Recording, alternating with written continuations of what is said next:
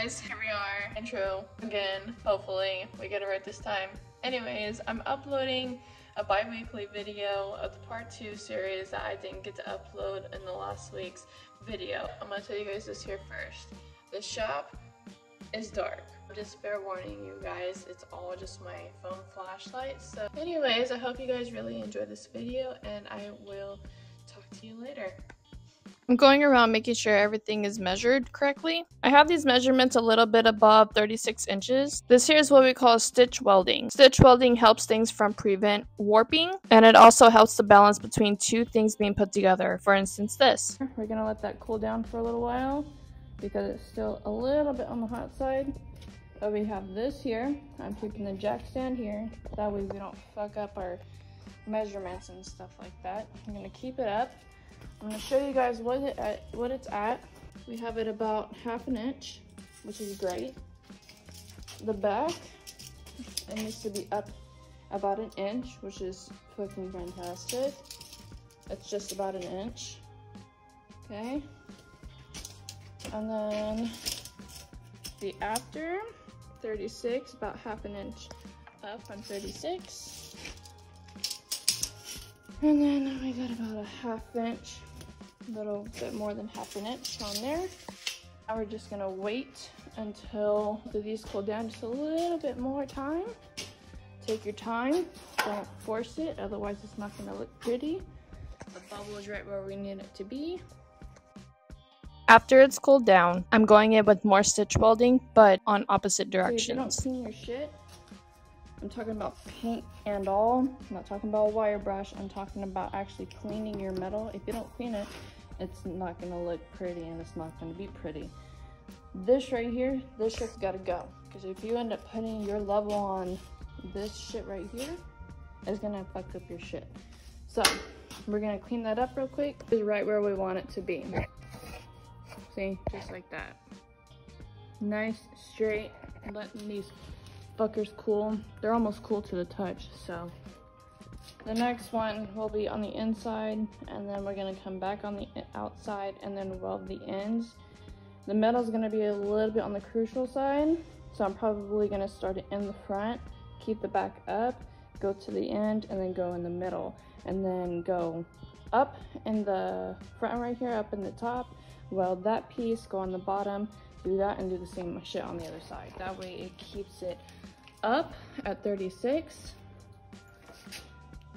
And I just gotta watch my measurements.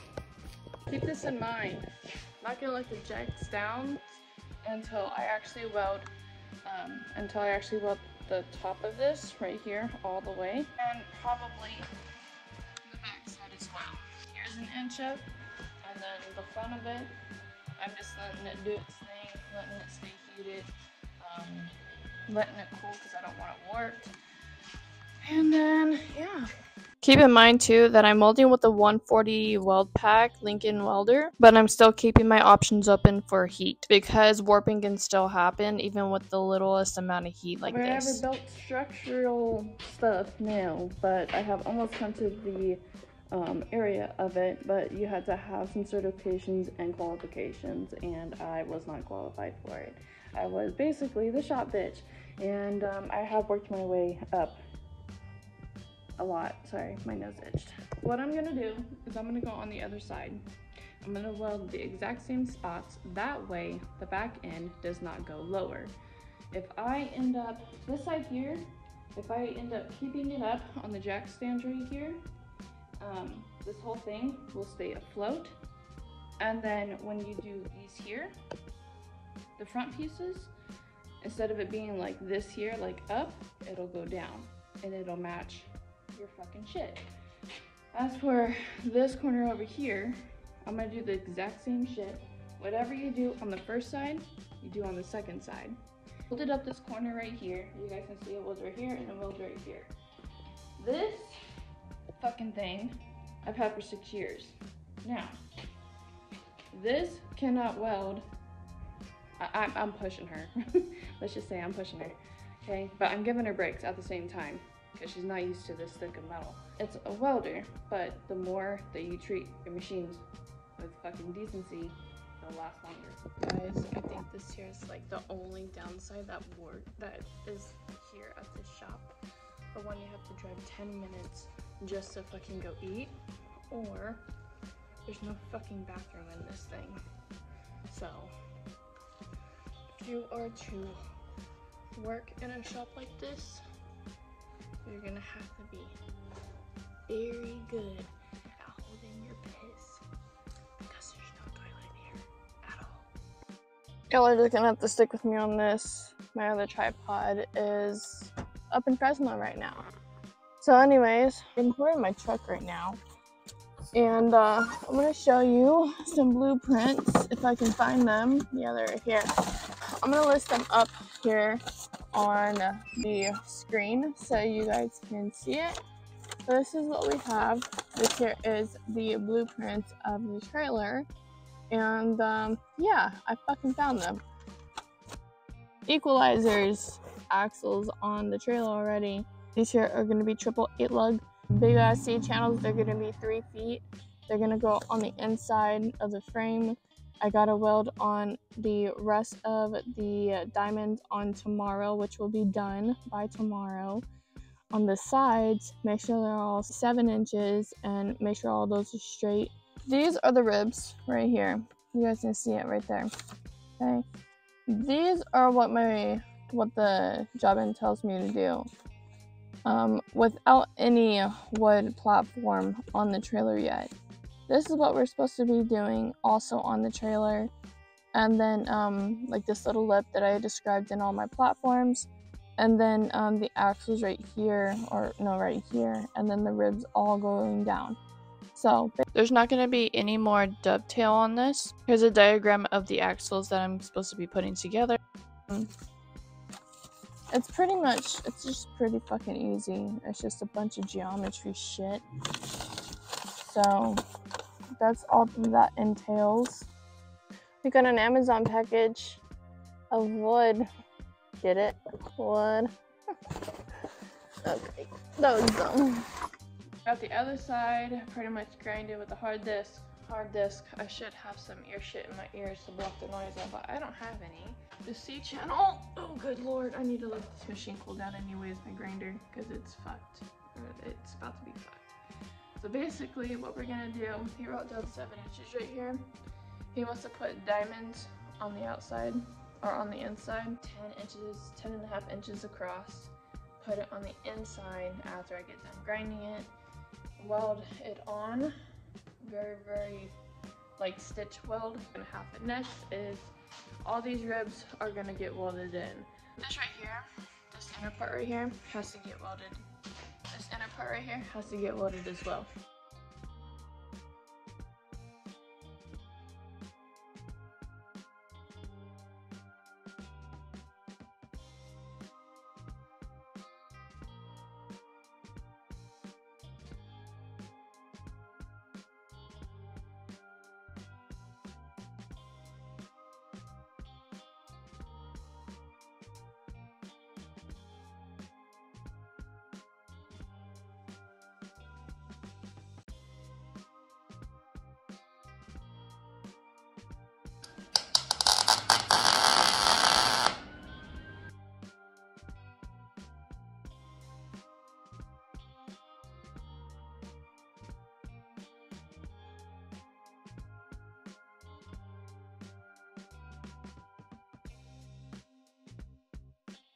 Running off generator today.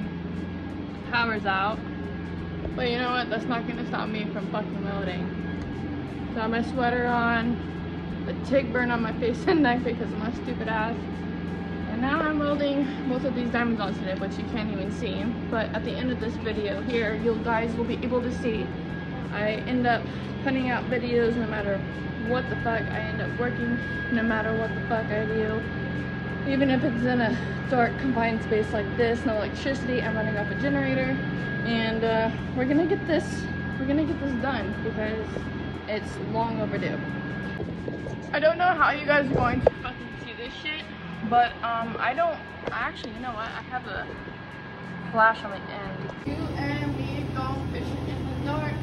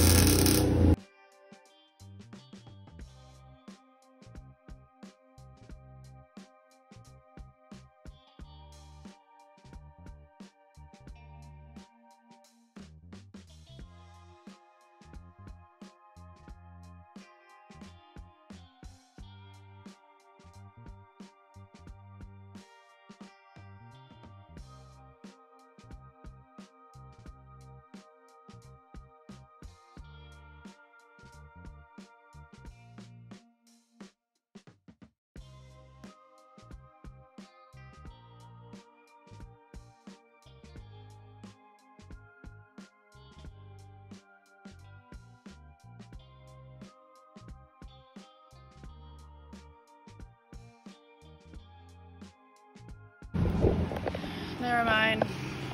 It hit the duty cycle. Let's just see these. Let's just see these welds. These two are right now. These two are right now. I'll clean them up.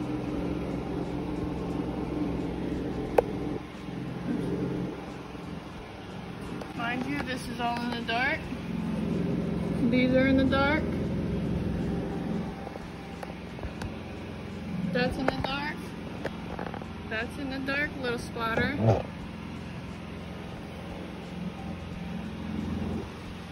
all I can weld for now. She hit duty cycle. Coming in hot. Oh, good Lord. Goodness gracious. Hiya.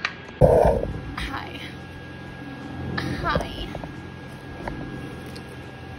I'm fucking weird. Oh, you guys that follow me?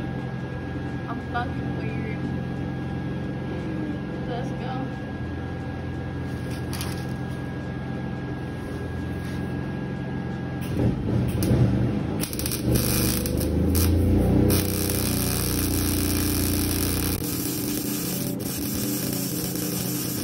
Now that was a pretty bead there. Gotta flip-flop my ass around here. I'm coming in hot. Ow, ow, ow. That's my leg. I've been that way. Welders do it in all positions. Make that sound, Marcy.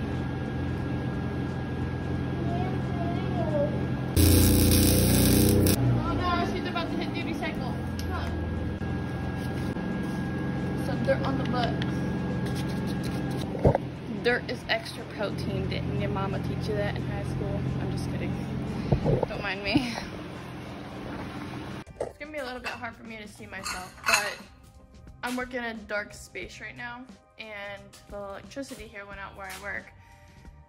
And this here obviously isn't my shop, so I'm having to run off of a Predator 3500 generator. So, I mean, whatever gets the job done, gets the job done. I'm all here for it. Continue on with the Goose Neck trailer. I got the diamond plates in. Can't really show you guys the whole thing because it's in the dark. But I have diamonds in. I'll show images and stuff, whatever I can. And then I put these huge C channels in here, and I didn't mark out the center points, but I should have. But you know, when you're hungry, you're just fucking doing whatever. All right, so the C channels here, they're 3 feet long. They're going all the way across, and they're holding the whole frame together. There's 2 diamonds right here. You can actually see where the welds are on the outside. So yeah, there's all that. You guys can kind of see that in the glare. But today, what I'm going to be working on is cutting these here out. Now these here are 74 and 7/8, both of these.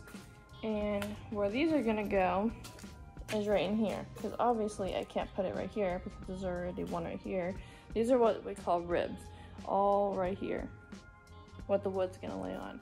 So across from the inside of this C channel to this one here is 74 and 7/8. I'm going to cut 2 of them, and I had to take all of these here off, at least most of them, and because they were like an 1/8 shorter than 7 inches, so I had to go back and take most of them off. I had to cut some of these ribs here that go on the side. I didn't realize what I looked like just now, but whatever. Okay, so I ended up cutting 20 more of these, which are gonna go on the side, 2 more ribs, and they're gonna be shorter than 81 1/4. And there's still no power, so I'm having to drag this motherfucker back to town over here and fucking weld.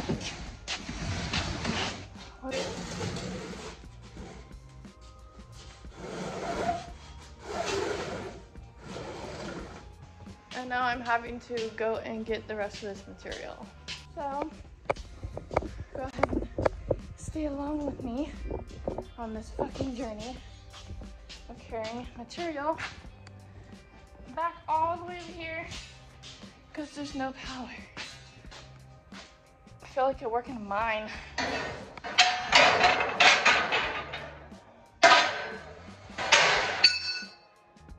don't know what that was. But that's okay. Because y'all don't even. I'm just kidding. It was one of these fucking C channels here. Get all them. Everybody in this shopping complex, oh my god, is working off of a generator, or they're just simply not here. So, I don't give a fuck where the camera, I don't care where the camera leads right now. Because I had to drop those off. So, all the old ones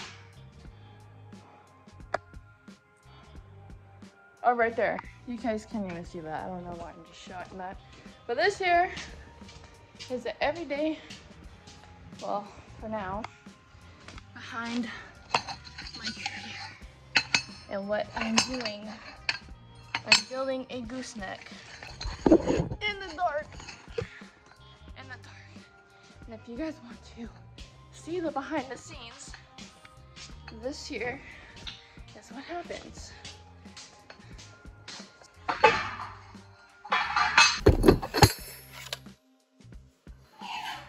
This is gonna be a crazy video.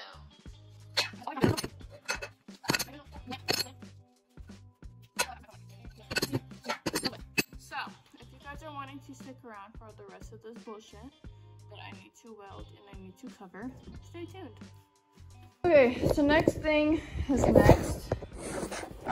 What I'm gonna be working on are these things. Now, these things here are gonna go in the middle. They're gonna go 16 inches apart, which means I need to go get my measuring tape and all this good shit.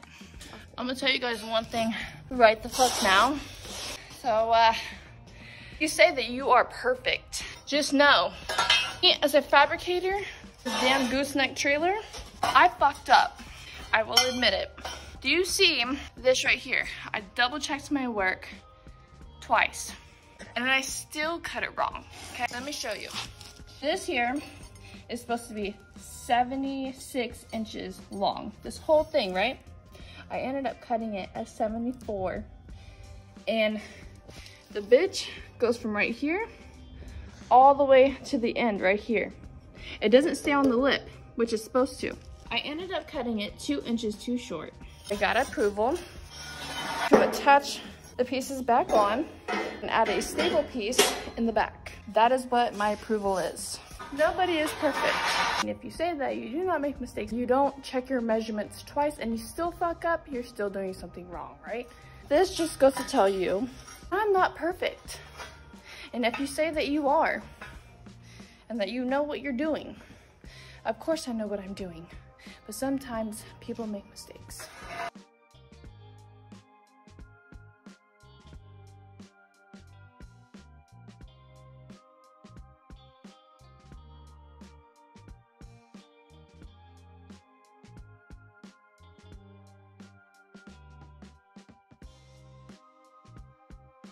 Stay tuned for part 3.